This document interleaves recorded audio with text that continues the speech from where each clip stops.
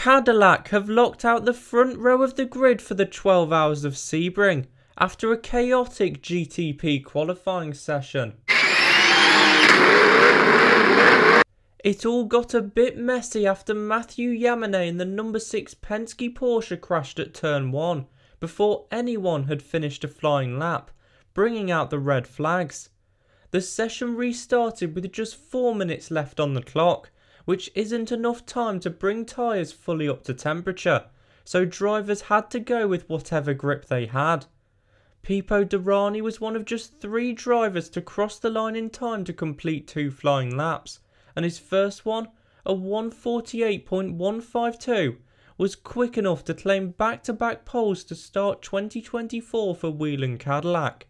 Sebastian Bourdais will start second in the Ganassi Caddy, with Louis Delatraz third for WTR Andretti, Philippe Eng fourth for BMW, Porsche's lining up 5th, 6th and 7th, and Lamborghini will start its maiden GTP race from 8th on the grid.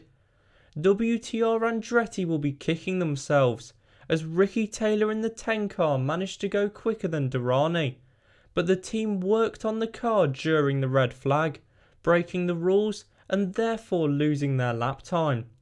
It's hard to read much into such a strange qualifying.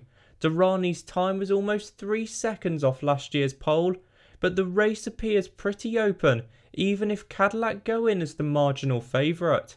I understand we have a packed timetable, but I think it's a shame that IMSA resets the clock at 4 minutes, not the 9 left when Yamane went off, denying us seeing these cars at their very best. In LMP2, PJ Hyatt took pole for AO Racing aboard Spike the Dragon, ahead of both United Autosports entries.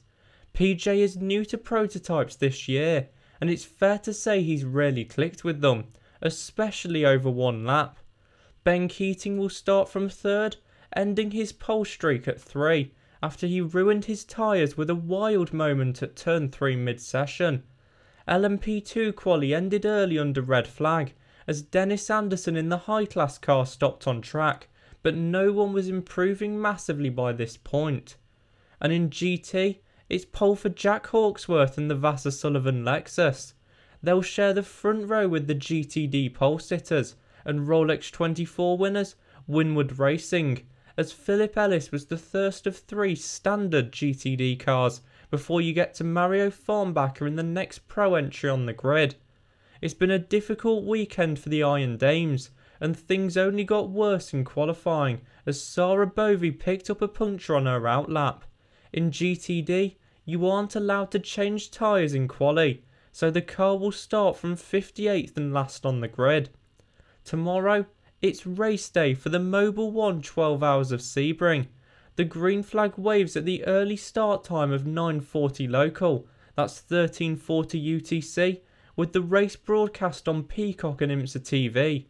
USA Network begins coverage from 4 Eastern, with sunset just over 2 hours before the checkered flag.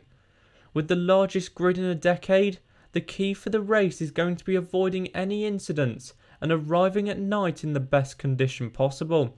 After 4 cautions in the final 90 minutes last year, it could well be that it's a short run night speed which is decisive, and this was what Porsche nailed in 2023, as the 3rd fastest car in the day came alive in the darkness.